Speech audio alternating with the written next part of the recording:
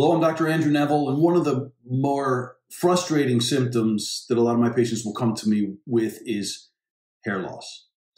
Now, there are lots of different reasons for hair loss, a lot of different causes, what we call pathophysiologic causes, things like that, and you kind of want to rule that stuff out as far as nutrient deficiencies and, there's a few autoimmune or hormone types of issues that can cause hair loss. However, if you are suffering from hair loss and you also have either symptoms of an underlying adrenal problem, or we know definitively that you have adrenal fatigue, then there's a very specific way you want to address the hair loss, because all that, all those vitamins, all the shampoos and all the fancy hair vitamins, they're not going to work. They're not going to work. So hair loss is very common. In my patients, most commonly, hair loss is going to be a result of adrenal problems and or thyroid problems, okay? Now, if you heard me speak on this at all before, what you'll remember perhaps is that it's the adrenal problems, right, the stress physiology, that actually suppresses the thyroid and causes the thyroid problems in the first place.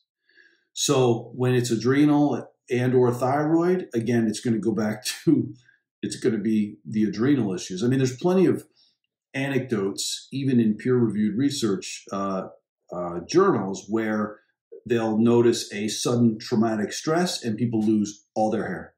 Happens all the time. Or suddenly somebody will turn gray. And basically it's the physiology of growing hair, right? Of growing hair, growing skin, growing nails, and having it healthy and protein rich, things like that. That's all a parasympathetic rest and digest, building anabolic kind of a physiology, right? Where we're building bone, building hair, building nails, right? But when somebody has adrenal problems, right, we're stuck in the opposite, fight or flight. We're not really concerned about growing hair, are we? Right? We've got to fight the tigers, so the focus is all on that tiger. Now, you also have people talk about autoimmune hair loss, like certain kinds of alopecia, which we'll talk about. Again, that's going to go back to this physiology too, because when you're in stress physiology, you're suppressing your immune system, causing it to create increased antibodies to things, including your body's own tissue, could be joint tissue, skin tissue, thyroid tissue, could be hair follicles, right? So you can see that autoimmune hair loss with regard to the adrenals. I'm going to go after the adrenals as well, maybe tweak the immune system as well.